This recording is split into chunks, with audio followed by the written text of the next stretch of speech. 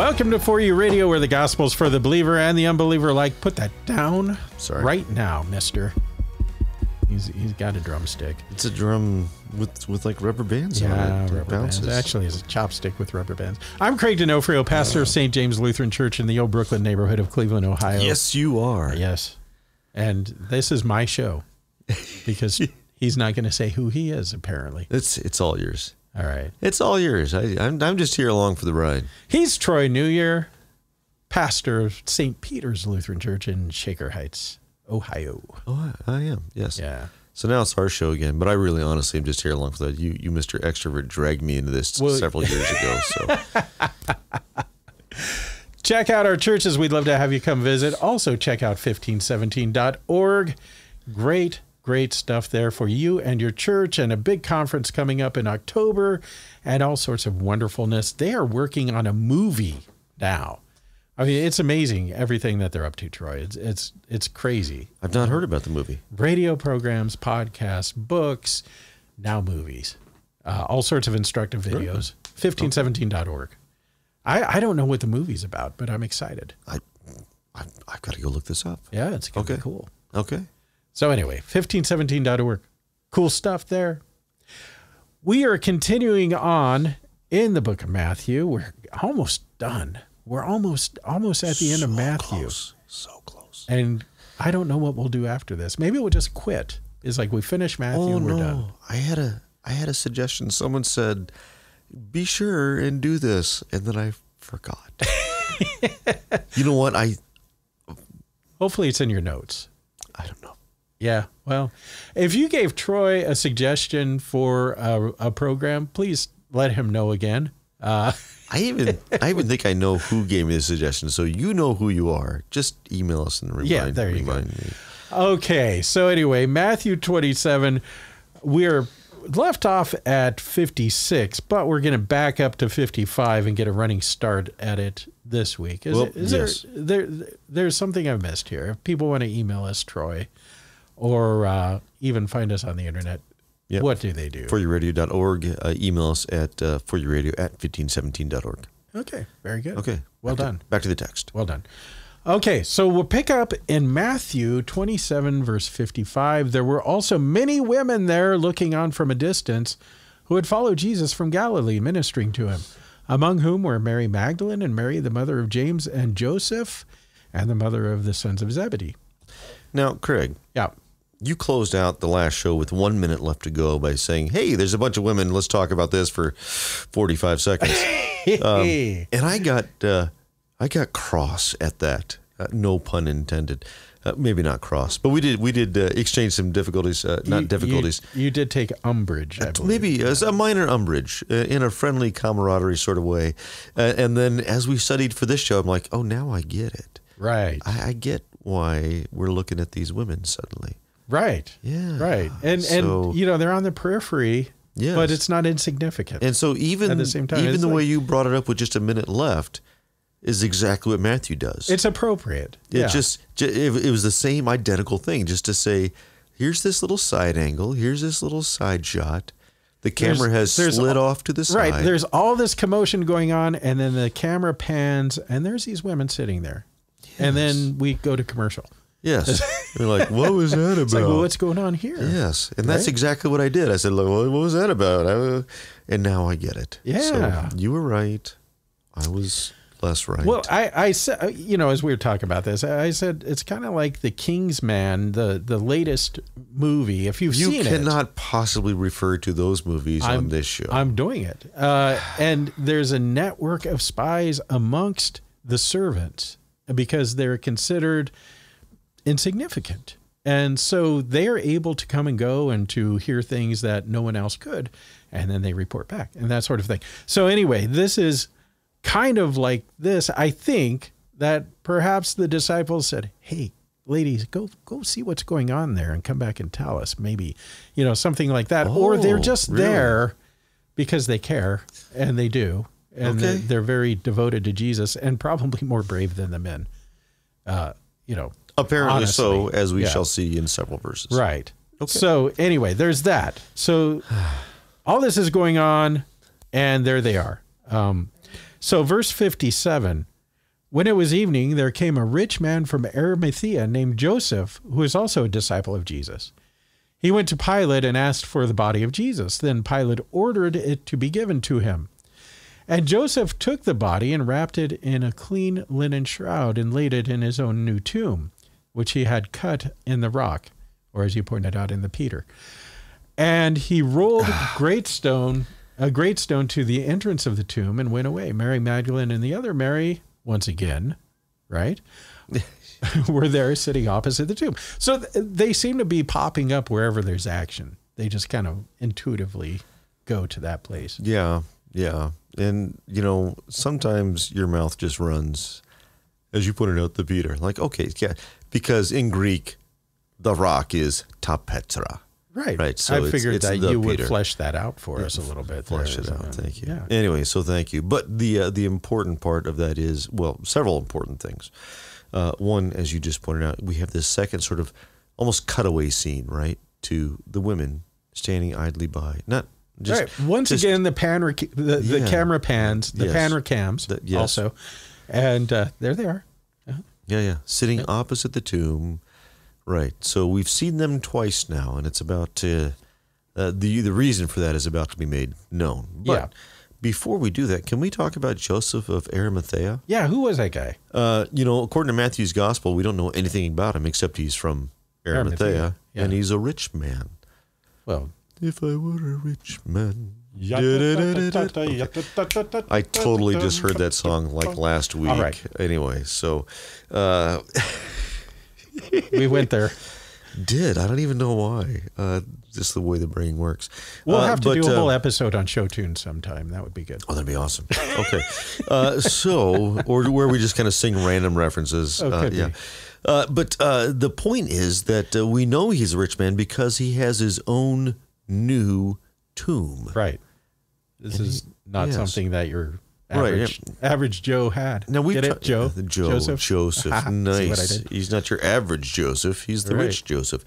But we've talked about this before. So the practice would have been ultimately you're buried in an ossuary, right? A bone box. Right. But as we're waiting for your flesh to decay off of your bones, you're kind of parked on a shelf in a tomb. Just waiting. I don't know how long. How long does that take? I don't know. I'm told that marble slabs help you to decay faster. So in a lot of these tombs, you would have a marble slab. Who told you that? I think it might have been Paul Meyer, Dr. Paul Meyer. Okay. Bizarre. Yeah. Just a random thing to bring up. Yeah, anyway, but it supposedly accelerates. Yeah. Things, but these would be used time and time again, because hey, it's already cut there. It's not permanent. It's not like our graves today, to where, you know, that's our final resting place. But to have a brand new one was a marker of some real sort of extravagance. And it's very interesting that Jesus, in his death, finally gets all of the respect he truly deserves. Right. And there's Mary and Mary sitting there. Okay. Anything else about? So he rolled a great stone in front of the tomb. I don't know if that was regular practice or not, but what we get into next is not regular practice. All I'm going to say is Joseph must have been one built sort of guy. If he's rolling a big old rock, he probably had some servants if he was that rich. Oh, could be right. Hey guys, roll that stone. Yes, he could. Want us to what? Yes. Yeah. And the language would cover that, right? If he commanded that a great stone be rolled. Yeah. If you're rich, you don't get your hands dirty with this stuff. You have the peasants. You know, that's really interesting because actually in this particular case, even though he is very rich, he does himself, Matthew say, goes to Pilate, gets down the body, right? So he is getting his hands dirty. Yeah, perhaps he is physically involved with wrapping Jesus here. And by the way, should we point out that he's doing this on the Sabbath, and not only the Sabbath, but the Passover? That's a good point. What a great show of love that he has for the Savior. As opposed to... Moving on to 62. Yes. The next day, that is after the day of preparation, the chief priests and the Pharisees gathered before Pilate and said, Sir, we'll get to that. Oh, I'm Sir, sorry. we remember how that impostor said while he was still alive, after 3 days, I will rise. Therefore, order the tomb to be made secure until the third day, lest his disciples go and steal him away and tell the people. Tell the people he has risen from the dead. There, that makes more sense. And the last fraud will be worse than the first. Pilate said to them, you have a guard of soldiers. Go make it as secure as you can. So they went and made the tomb secure by sealing the stone and setting a guard. Now, all right, I need to recant then. Yes. Because Joseph of Arimathea was not doing all this on the Sabbath. He was still doing this Friday. Okay. Preferably before the sun went down. Well, it's 3 in the afternoon. Jesus is dead. Yeah. So yeah, this could have been before sundown. Yeah. Yeah. He's pushing it, but yes. So because of that very next thing where we read the next day, that is after the day of preparation. Yeah. Good point. Okay. So yeah, I was waxing eloquent on something that I should not have been saying. Shame on you. But I recant. Okay. Revoco. Ego te absolvo. Thank you. Yes. Something about egos. Egos. So, but however, on the Sabbath though, and the Passover, there are some people doing some things that they have no way that they should be doing.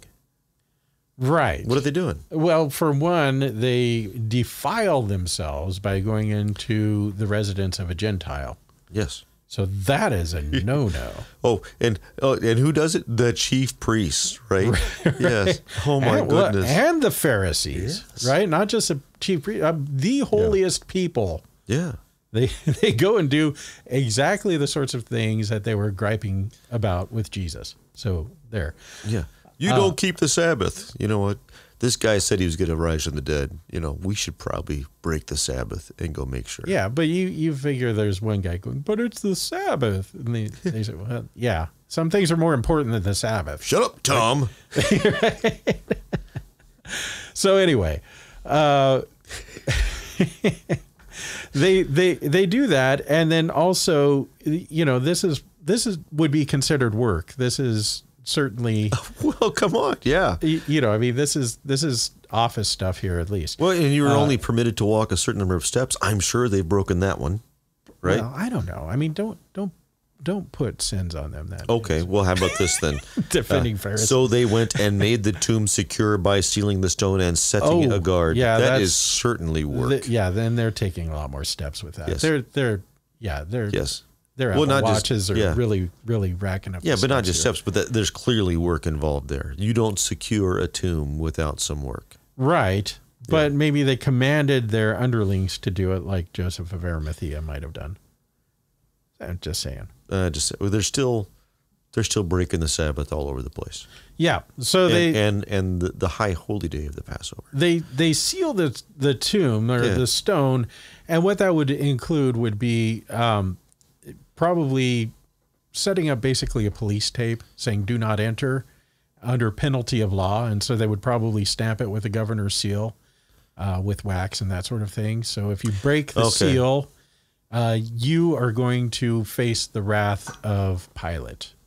I see. So this is not, they're not caulking up the gaps around the stone and the tomb. They maybe did to some extent, but what this would mainly be is like you seal a crime scene with that police tape, do not enter under penalty of law. Yeah. And therefore, if that tape, or in this case, the wax seal is broken, we know somebody has entered. Yeah, right. And you can't roll away the stone without doing that. So, yeah. Highly unlikely. Right. Yes. Unless you have a spatula. Yeah. That's hot. So I've seen it in movies. Yeah. And just the imagination runs wild there at that point, though. They're sitting there thinking, we finally got rid of that Jesus guy. And someone says, didn't he say something like, oh. Right. Right. Yeah. And you know, once again, they hear everything, they pay attention to everything, and yet they don't get anything. Right. Right? Yeah. They hear without understanding.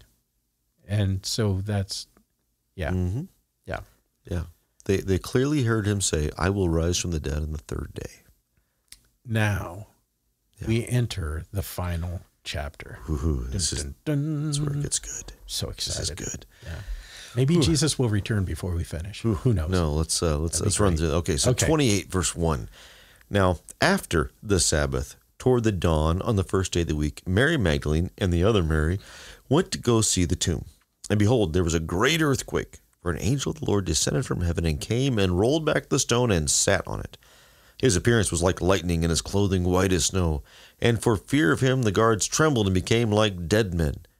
But the angel said to the women, "Do not be afraid, for I know that you seek Jesus, who was crucified. He is not here, for he has risen, as he said. Come, see the place where he lay. Then go quickly and tell his disciples that he is risen from the dead, and behold, he is going before you into Galilee, and there you will see him. See, I have told you." So they departed quickly from the tomb with fear and great joy, and ran to tell his disciples. And behold, Jesus met them and said, "Greetings." And they came up and took hold of his feet and worshipped him. Then Jesus said, "Do not be afraid. Go and tell my brothers to go to Galilee, and there they will see me." Greetings. Just hiya. Do you think he just jumped out from around the corner like, "Hey"? So once again, there's the women. Yeah. Right? So, okay. So women at the little side picture, the camera pans. Women at the side picture, the camera pans. And now we see why. Yeah. They're to be the first witnesses. And, once again, it's kind of masterful the way that Matthew writes this, foreshadowing things, and it's pretty cool. And this is precisely what you were saying at the end of the last episode, where women being considered at that time second-class citizens, their witness, their testimony not being accepted by any court of law. Right. And yet here is two women that Jesus says, that he says greetings to, he appears to. He says, "Deliver my message to my disciples." They become angels, apostled angels at that. They became angelos, yes, right, messengers. Yeah, they did not sprout wings or anything like that. But, no. Oh, by the way, too, I really do hope that the angel in question here, as he appeared like an angel should. In Isaiah, the six-winged fierce kind. Six wings, I don't know how many eyes, right? Yeah. Right. Yeah. And but there's a good indication that perhaps. Well, at least then do not be afraid makes a lot more sense. Yeah, the first thing that angels usually say is, "Don't be afraid." So, I'm not here to kill you. It's okay. Yeah, I don't believe you. I just have a message for you. I know I'm a little scary looking, but just right. It'll be okay. So, once again, this is what the angel says. And it's interesting also that Jesus says the same thing. Do not be afraid when he meets them, right? Yeah. And so this may be Jesus who is somewhat glorified at this point, kind of like the transfiguration. I don't know. Well, if maybe, nothing else, maybe not. Being raised from the dead certainly gives you a new impression upon people. That could be kind of terrifying. Yeah. And let's make this clear too. You seek Jesus who was crucified. You seek the crucified one. Right. And this is the Jesus that now appears before them. Not some other Jesus, not some sort of other sort of mystical Jesus. This is the crucified, died, and is now risen one. Yes. And it's important to note also with that the Romans had a 100% kill rate with crucifixions, because if you were the crucifying soldier and you didn't do the job, you were next. So they made sure that you were good and dead, because otherwise they would be next. And by the way, too, if your prisoners escaped, you were also the next one. Right. Absolutely. Which becomes important here in just a minute or two, right? Ooh, I like the setup. Yeah. Go ahead and read. Okay, good. Verse 11. While they were going, that's the women, behold, some of the guard went into the city and told the chief priests all that had taken place. And when they assembled with the elders and taken counsel, they gave a sufficient sum of money to the soldiers and said, "Tell people his disciples came by night and stole him away while we were asleep. If this comes to the governor's ears, we will satisfy him and keep you out of trouble." So they took the money and did as they were directed. And this story has been spread among the Jews to this day. So they maybe wish that they'd kept that 30 pieces of silver that Judas threw over the fence. You know, well, blood money, lie money. What's the difference? I was Here's your actually 30 pieces. wondering, like, maybe if this was another 30 pieces of silver. But we have no indication. It's just Right? It's just enough money to buy these two soldiers off. Well, yeah, and the which promise that we will make sure that you aren't killed. Yeah. Right? We'll cover for you with Pilate. Now, let's understand what's happened here, right? The soldiers have come and said, yeah, there's this bright shining angel dude that rolled the stone away, and now the body's gone. He may have had 6 wings. He may have had 6 wings. You know, and the stone that we sealed because you said this guy was going to rise from the dead on today, it's all happened. Right. And what is their response? Shut up. Yeah. Here, have some bribe money. Go away. Don't tell anyone. Now, how dense do you have to be to not at least think, ooh, do you think we ought to maybe check this out? Right? This Jesus guy, is he actually doing what he said he was going to do? Yeah. That's very profound there. And the fact that they have seen Jesus raise the dead. They've seen him heal people who have been crippled for years. They've seen him heal blind people who've been blind from birth. From birth. You Yes. know, I mean, he's done all of these miraculous things. He feeds 5,000 people with a few fish and loaves and, you know, on and on. And they know about all of this and they refuse to believe anything. And he even rises from the dead. And their first impulse is, we got to kill him again. You know, I mean, that's kind of the whole thing. Right, yeah. Oh, man, that zombie. We gotta take care of this once and for all. I mean, that's kind of the way that are you not aware of anything that's happening in front of you? Right, yeah. to say, okay, keep that story quiet and instead tell this lie. Right. I don't even know what to say at this point. Well, and this goes to our world even today, where you can give people the gospel. Yeah. You can give people every reason to believe, and yet they will not. They will not believe. They just refuse to believe. Yeah, yeah. And mostly because they have false notions of who this Jesus is, much like them. Yes. And they have false notions of what it means to be a follower of Jesus, that, I can't have any fun anymore, or whatever, you know. Well, the implications of Jesus being who he is those implications are large, and they are without a doubt threatening to our way of life. Well, yeah. Yeah. As is the whole Bible, really. I mean, once again, you know, the Bible is that book that tells me not to do the stuff that in my sinfulness I think is a lot of fun. And it's very inconvenient, but it's God's word. And not only that, if I pay attention to it, it's good for me and it gives me a better life. So why would I not? Of course, that's kind of Pascal's wager kind of thing. But then again, not only, it's good for you and gives you a better life. Yeah, maybe. But also part of that is Jesus himself saying, take up your cross and follow me. Yeah. And this world will hate you. And so what a great evangelism tool that is. Well, let me also... to St. James Lutheran Church and suffer. Let me amend that also and say, not only does it give me a better life, but it gives me eternal life. Instead of eternal death and suffering and misery, right? Yes, but it at the same time, it demands you place all of your allegiance upon him and no longer trust in all those other things you used to trust in. But what if I keep putting my trust in those things over and over again and I say, well then, gosh, I did it again, didn't I? Then you should keep repenting. Oh, okay. Yeah. And what happens then? Well, you keep getting forgiven. Well, don't I have to make sure that I never do that thing again or else I'll go to hell? See, at this point, we are still then ultimately trusting in Jesus because we know we can come back to him time and time again. Ah, yeah. I see what you did there. Yeah. Yeah. But